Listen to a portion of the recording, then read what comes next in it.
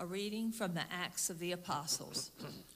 The apostles and presbyters, in agreement with the whole church, decided to choose representatives and to send them to Antioch with Paul and Barnabas. The ones chosen were Judas, who is called Barsabbas, and Silas, leaders among the brothers. This is the letter delivered by them. The apostles and the presbyters, your brothers, to the brothers in Antioch, Syria, and Cilicia of Gentile origin, greetings. Since we have heard that some of our number who went out without any mandate from us have upset you with their teachings and disturbed your peace of mind, we have with one accord decided to choose representatives and to send them to you along with our beloved Barnabas and Paul, who have dedicated their lives to the name of our Lord Jesus Christ. So we are sending Judas and Silas, who will also convey the same message by word of mouth. It is the decision of the Holy Spirit and of us not to place on you any burden beyond these necessities, namely, to abstain from meat sacrificed to idols, from blood, and from meats of strangled animals, and from unlawful marriages. If you keep free of these, you will be doing what is right. Farewell. And so they were sent on their journey. Upon their arrival in Antioch, they called the assembly together and delivered the letter. When the people read it, they were delighted with the exhortation. The word of the Lord.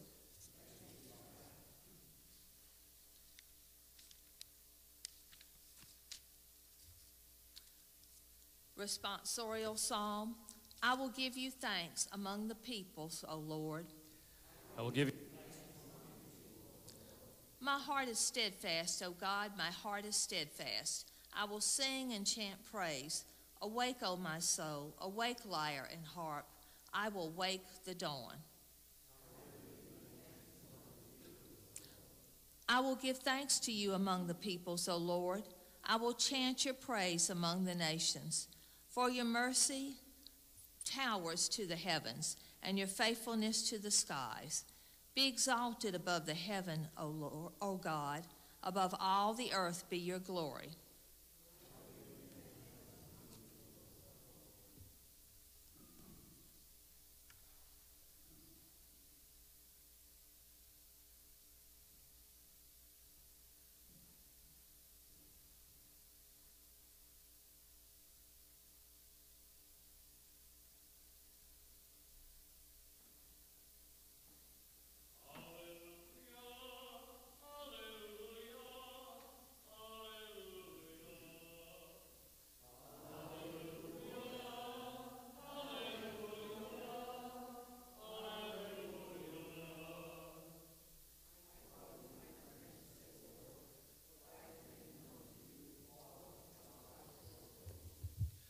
Alleluia, alleluia, alleluia.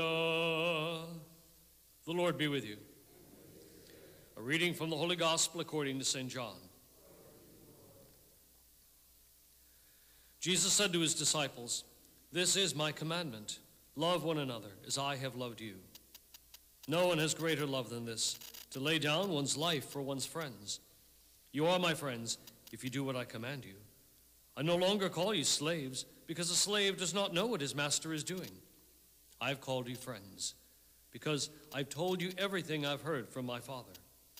It was not you who chose me, but I who chose you and appointed you to go and bear fruit that will remain, so that whatever you ask the Father in my name, he may give you.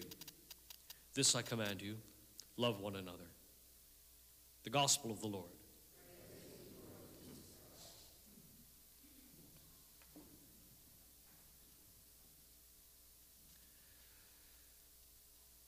Classically,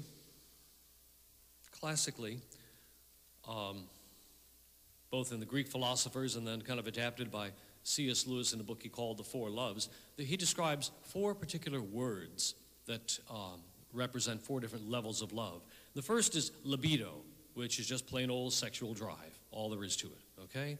The second is eros, and eros is actually creative love. That can be sexual as well, but it's got to have that creative dimension to it. So you can play with words like procreative or creative. You can play with words like, well, probably those are the good ones right there. Procreative or creative. So it's something that comes out of you, okay? And it is a creation then that is producing something.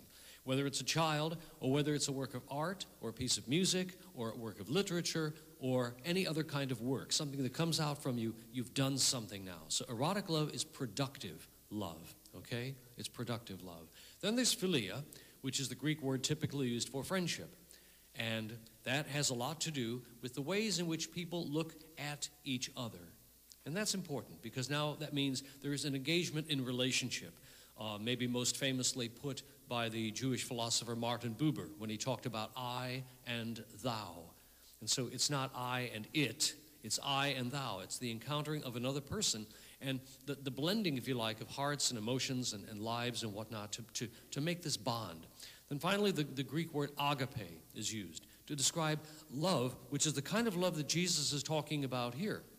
He wants us to have friendship love, yes, but also a dimension of love which is sacrificial, whereby we love somebody not because of the sake of the relationship, but for the sake of what can I do and be for the other person, rather than what is the benefit of the relationship itself.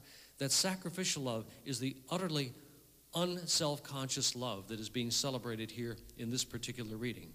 So as we hear the command we have to love one another, we know that insofar as is possible, and insofar as sometimes it happens it doesn't, then friendship love is a good thing.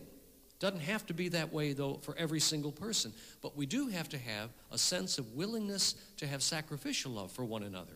That's the love one another that Jesus says the world will know that you are my disciples. That kind of love, concern, looking out for, care for one another. Don't always have to be creative with it. Doesn't have to be sexual. It doesn't necessarily even have to be relationship. But it does have to do with concern and the willingness to be of concern for others.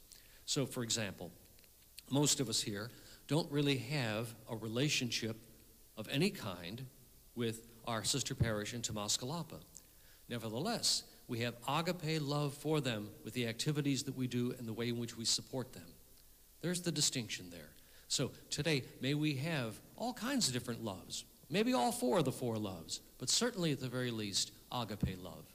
Let us stand and pray.